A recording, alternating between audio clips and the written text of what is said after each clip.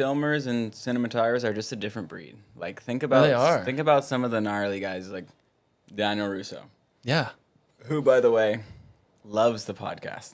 We gotta get him on. He wants to come on. Oh, He God. loves it. He watches every episode. We could tell him no filter, just come on and talk. Whatever you want.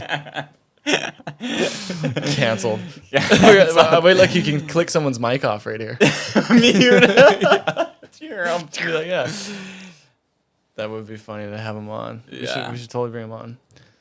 But yeah, Larry was always just so happy, dude. Every time I saw him anywhere, surfing, like stand-up paddling Sunset or in the water at Pipe or at Mavericks, acting like a seal. Crazy, dude. It's just tragic. It's and really like sad. a lot of times, the water guys, you know, the really good ones, they sit in the gnarliest places. I've seen a video clip, or maybe it's a photo sequence of Larry. We'll put up the photo for those who are watching. For those of you listening, it was in Tahiti at Chopes. Larry they tread water to get their body out of the water to get the clip a little higher. And so I've only really seen like him and Russo do it really well. Yeah. Where they can get half their body up out of the water just using their fins and kicking and holding a big red housing. He's shooting this wave. I think it's Manoa on the wave. Not sure about that. We'll have to look at the photo again. But it's a 15-foot Chopes wave, like full tow wave, super gnarly. He does not stop rolling. He doesn't swim under. A lot of the newer guys, dude, they swim under so early, and they're dangerous. And they get in the way, yeah. They put their camera, they dive under and leave their camera. Like Jamie got knocked out by a guy swimming away from the wave, and they turn their head away to get the shot, right? Yeah. And they swim under, and they leave the camera housings right on the surface. But we'll get to that. Basically just hitting a rock. Yeah, exactly. They're just like pieces of metal. Larry continues to shoot and goes over the falls on like this 15-footer.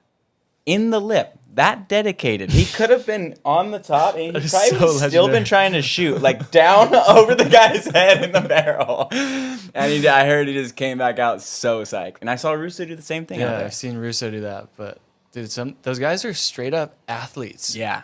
Dedicated. Whether like they train or not, to swim for 8 hours is one thing. To swim, like, okay, so even if I go jump in the water and go body surf with fins on, like I'm not very used to it, I come out and my calves are like burning. Yeah. My quads are feeling like they're going to cramp up. Yep. Dude, those guys will go out there for 8 hours in massive waves that we're surfing and get smoked on them, holding their cameras, just using all legs all day. And only the ones that do that are the ones who get the best shots. Yeah, well, there's like a tier, there's like a group of the old school filmers, like including Larry, like Russo, those guys that are just so gnarly, like swim it backdoor on the gnarliest day, or.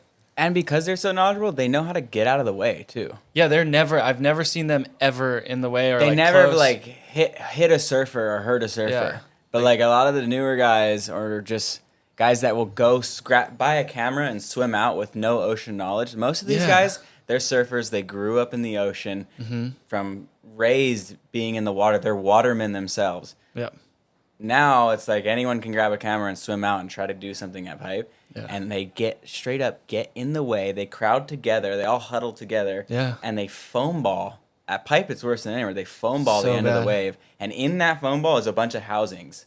It's so bad, so dangerous. And it's this weird thing, right? Because we're like, hey, can I get my clip? Yeah. But at the same fuck out of the way. Yeah, like, can you move? But also, can I get my clip? Like, No, dude, I countless times, I know you've done it too, where you just are coming out of the barrel pipe and you just go clunk. You're like, what was that?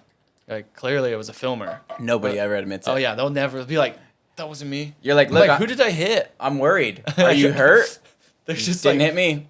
bleeding out of their leg. They just keep it underwater. They're like, no one's gonna see this. No one's gonna see this. No. It was not me. It was not me. But how will they know? Nobody's gonna know. Wait, when did Jamie get knocked out? Is this a recent thing or This in was the past? last year, I think it was. Clearly it was in the past, but it was actually right when he started wearing his helmet. oh shit, he had his helmet was the on. No, that was the cause of him wearing his helmet.